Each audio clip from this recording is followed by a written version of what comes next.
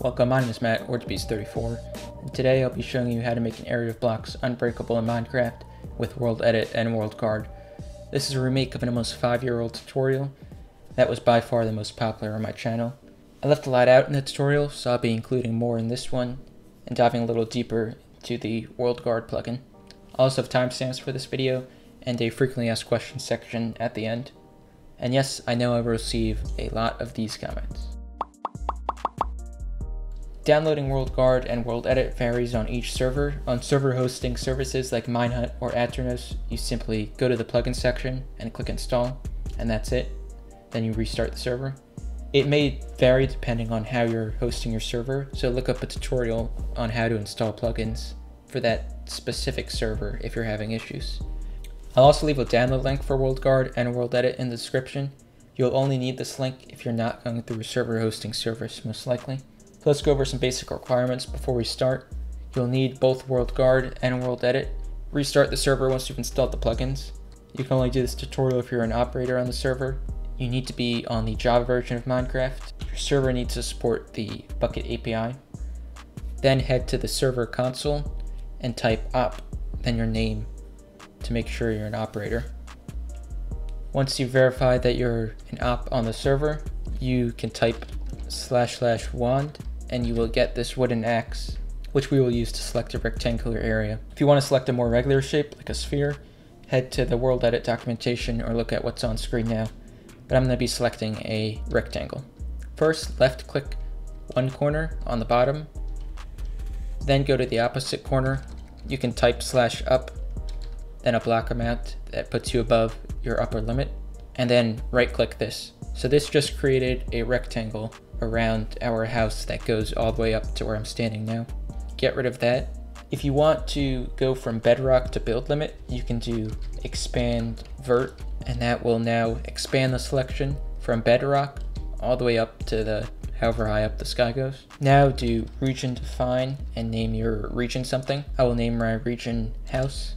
With newer versions of World Guard, as soon as you define the region, it will completely protect it from everything, so you won't even be able to open doors. To have more control over what's allowed and what's not, type region flag pass through allow. Now you can edit specific flags. To make it so other players cannot break blocks in the house region with their hand or tools, you would do region flag house block break deny. House is just the name of my region. You probably named it something different, so make sure to type whatever the region name is. So now you cannot break blocks in this area.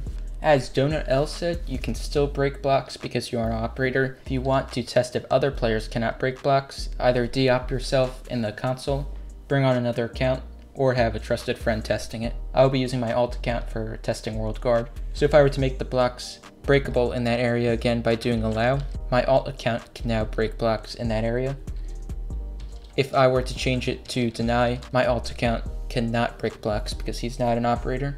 Block break is just one of many different flags in World Guard. I'll give you some more examples of restrictions you might want to implement. You could do region flag house PvP deny, and that would not allow PvP in the house region. You could also do region flag the name of your region, block place deny, and now non-operators cannot place blocks in that region. You could also do item drop deny. This will not allow them to drop items in that specific region. If you want to remove any of the flags, just do RG flag, the region name, then the flag, and that will remove the flag entirely. So if I wanted to remove the PvP flag entirely, I would just do that, but I'm not going to do that. If you do not want players to be able to use things like doors, levers, or saddles, you would do region flag house interact deny. Although keep in mind, many flags could overlap and they could cause errors if you set them to be conflicting. For example, don't set interact to allow but use to deny, because those are two flags that do very similar things. Some more helpful flags to make the region unbreakable are creeper explosion, other explosion, fire spread, respawn anchors, TNT, and there are many more I could not list. I'll leave a link in the description with a lengthy World Guard documentation in case you're looking for something even more specific. Also, World Guard has a nice menu with all the flags you can change. You can get to this menu by doing RG flags, then the region name. So here you can simply click in the chat instead of typing everything out. Although do not go randomly changing things on and off, as that could cause some unwanted effects. Now let's go over some of the questions that were asked in my last Unbreakable Blocks video that will probably be asked again. Creative players cannot break blocks if they are not an operator.